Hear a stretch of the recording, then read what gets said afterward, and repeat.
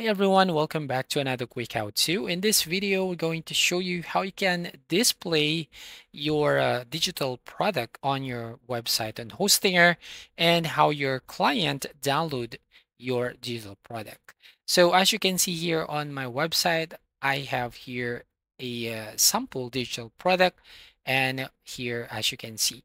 Now to create this one, the first thing you'll need to do is you need to go to store management area. So click this online store right here on the left panel and click manage store. So here in this store management area, you can basically manage your products or the details. So go to products here. And if you want to display your product, add a product right here and then select on digital product.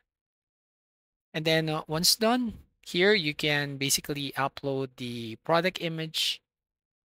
So for example, here I'm going to upload this image here.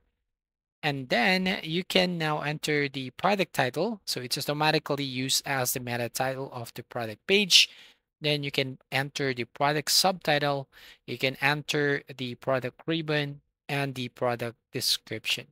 So in this case, I'm going to use AI to generate the details based on the first product image. So click on create text and wait for a few seconds here. And once done, as you can see, we have just created the details.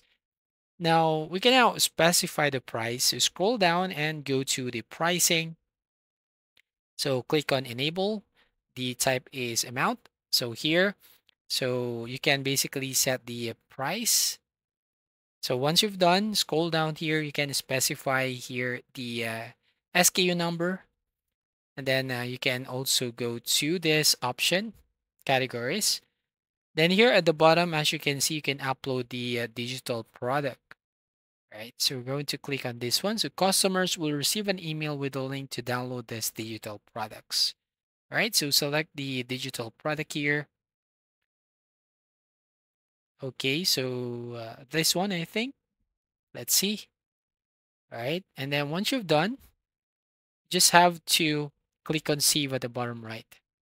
All right, so once you click on the save button right here, you can now go to your website. So click on edit website at the top right hand corner to view your changes.